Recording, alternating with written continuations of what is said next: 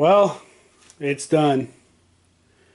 As you can see, that's all in there except for that piece and that piece, which are no bueno. And I have a feeling that this video is going to become more of a what not to do. As you can see, I ran out of the epoxy. And I was having some issues with it because it was that type of epoxy that I got at Lowe's was a little thick and difficult to work with, and it set up faster than 5 minutes. I don't give a shit what anybody says. That is not 5-minute epoxy. And then this right here, this Easy Cast, which I got off of Amazon, well, that was thinner. And when I mixed that, I used a little bit less hardener. And this Gorilla epoxy that I ended up finishing off with, as you can see, I left a little bit of hardener on that too, just because I didn't have enough time to do anything.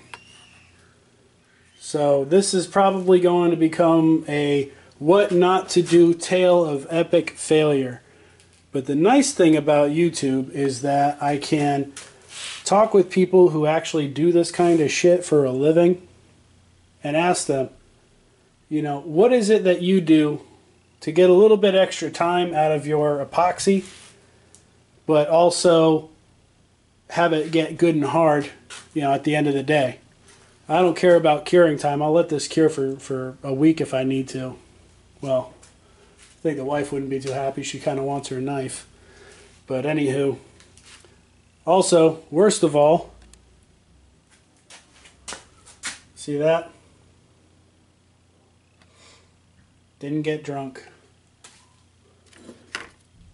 Gloves kept my hands nice and clean though. Got a little bit of stuff to clean up with some denatured alcohol. No big deal.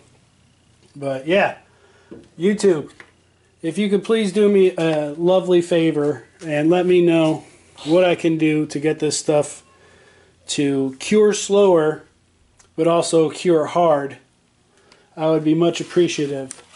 I've even gone as far as thinking about using something like cactus juice, which is a resin that is a heat cure. I forget what temperature it cures at, and I don't know if I can still do paper micarta, you know, curing at something like 250 degrees in an oven. But that might be my next best option over doing something like this, because there was just too many layers. By the time everything was all said and done, you know, this paper ended up at right around an inch and an eighth thick. So tomorrow I'll be videotaping this, and you guys can see my epic saga of defeat or triumph. There's not a whole lot of wiggle room between those two. It's pretty much triumph or defeat.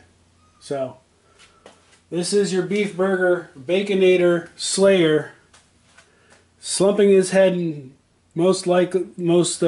in anticipation of defeat. I slump my head and drink my somewhat cold beer.